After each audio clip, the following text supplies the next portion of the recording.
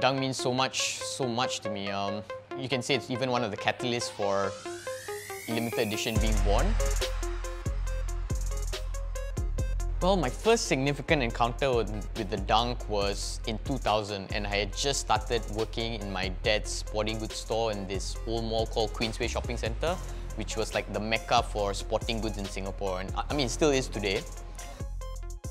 So yeah, I remember I was thrown in the deep end and I started ordering Dunks. You know, we had to choose the colorways really carefully, and we had to like choose colorways which we thought would sell well, all those two-tone colorways. Just because we had to meet these order minimums, because we were the only ones in Singapore carrying them. And I mean, this exclusivity was kind of cool. It kind of helped us build a cult following. And yeah, like I said, we were the only ones carrying it, and not even your Nike stores in Singapore were carrying it. And I think one cool thing was then people from all around the region used to gravitate towards Singapore to get these Dunk.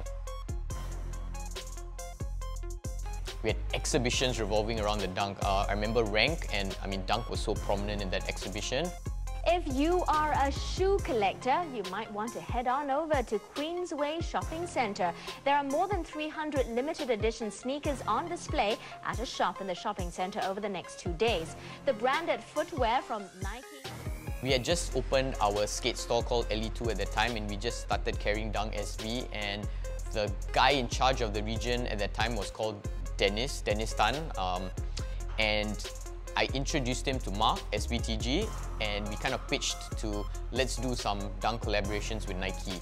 And we pitched him on doing a SBTG and also a LE2 or LE store collab. I remember talking to Dennis, and it was like, okay, let's do the SBTG first, and then we follow up with the LE collab. And so the story goes, hey, yeah, the SBTG sample done, they released it in 2006, and maybe sometime later, 6 months to 1 year later, it was supposed to be the LE collab. And all I know, it was sampled, but sadly, the project got canned. Around 5 years later, I'm just surfing on the internet, just totally random, and I see a picture of a Dunk, and I did a second take, and I went, oh my god, that's the Dunk we designed for the LE collab. And I contacted this guy who was selling these samples, and I paid $2,000 and got them shipped to Singapore. And yeah, so at least I have in possession that Dunk that never happened.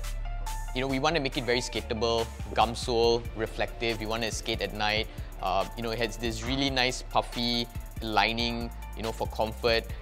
Design cues were, we had this like batik kabaya print on the insole. I don't know whether you can see it. In our LE2 store, one of the signature things was this keg, this beer keg, and yeah, it's like there's an imprint on it here. Yeah, so these were just some of the design cues, and I mean, at least I have a pair, and although it never happened, it's just good memories. I mean, the Dunk story is the LE story. I think about, hey, me meeting Mark, him coming to the store to sell me his customs, or we doing a custom for an exhibition called Rank. It's us meeting. It's my longtime staff, Sebastian, store manager, who, loved Dunks, and him coming to work for me. I mean, it's all these connections that we made, or just customers who over the years I have got to know personally. I think about Daniel, who to me is like an urban legend and has probably one of the most amazing collections in the world. And he was doing this before sneaker collecting maybe was even a big thing, right? So it's all these connections, all these amazing people who, sneakerheads as we all call them, who have collected Dunks, and I've seen them grow up over the years. And I think one of the biggest impacts to me is all these connections I've made with all these people, which has lasted the test of time, and the friendships being made. And yeah, I think to me that's the most important thing.